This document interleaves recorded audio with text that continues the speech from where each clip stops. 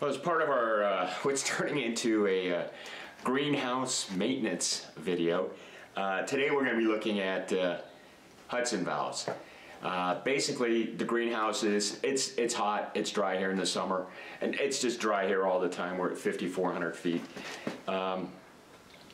So one wall of these greenhouses is a wet wall, basically a huge swamp cooler.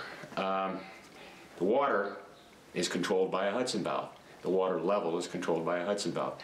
These get clogged up, and so let's open them up, take a look inside, and see what's inside a Hudson valve.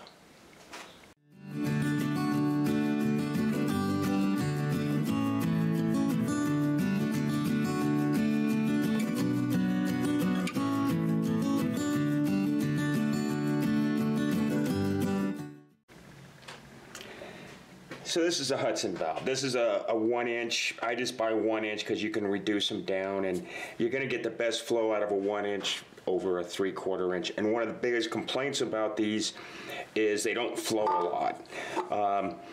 And the reason is it's a diaphragm valve as opposed to like a ball valve or a slide valve. This thing only moves down a little bit. Okay, there's a reason for that. So let me just give you the basics of the Hudson valve and how it works. It's got a float, and I've already got the screw out just to save time, and it only moves a little bit, and all it does is it goes up. Let me wiggle it out, and you've got a little I don't know, looks like silicone plug there, and then you've got a tiny little hole down in there. Let me see if we can get the light down in there. But you've got this tiny little hole down in there that this guy here plugs off. So when the water comes up, it hits this, blocks that little hole. Now, what you might be thinking is, how does the water get through that, all the water get through that little hole? It doesn't. It's a diaphragm valve. And let me try to explain it real quick. Here's your internals. That's just a cap. This is just a strainer. If you want it to flow more, cut some of these little pieces here out, and it'll flow. Well, just do like every other one. Don't remove it, because right here, that little piece of plastic right there is very important. And the reason it's very important is, let me see if I can get this zoomed in close enough to see it. There is a tiny, tiny little hole right in the top of this. That tiny little hole controls the whole valve. Okay, so what happens is, let's say you have 50 pounds of water pressure. That water pressure is going to come in, it's going to hit this, and it's actually going to push this down, and it's going to flow actually all the way around here. So it's just going to flow out like that. So you're actually getting quite a bit of flow. But when the float comes up, closes off that little hole on the inside, what that does is closes that off. Now the pressure gets equalized here, so you've got 50 psi here, and these are just rough numbers. 50 psi here, and let's say this is 1 inch just for easy math, and let's say this is 1.5 inch. So now instead of 50 pounds holding it open, you're going to have 75 pounds holding it closed. Okay, so the water goes around because the surface area is 50% larger. And these are just rough numbers. And what that does, that'll push this up here, and it'll close off. It'll close off and seal right there. So that's the basics of a Hudson valve.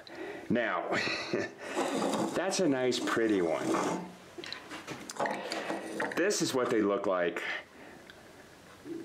after they've been in use for a few years, and it's a little bit different design. It's got a completely solid top here to help keep the crud out of it. The strainer is a higher flowing strainer, and I kind of like this design better than that design. And you can see I've got it reduced down to 3/4 inch. Could I save money and buy 3/4 inch valves instead of all one? I don't know. I've never priced a 3/4 inch valve, but basically they're pretty much the same. And all this here does is prevent this guy here from getting clogged but let me see. I can't see through that, so let's pop this screw out here that holds the float, and this is the only thing that holds the float in place.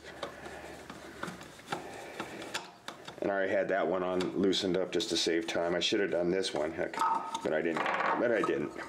And there's your little silicone bumper or whatever it's made out of.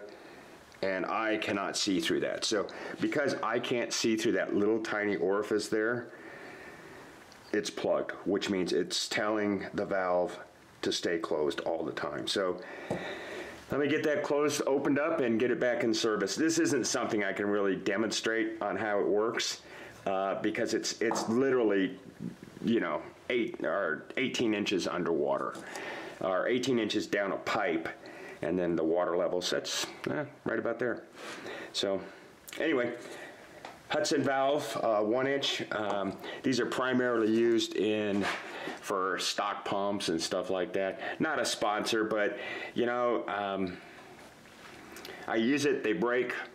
If it breaks for you, I hope this video helped. Thanks for watching.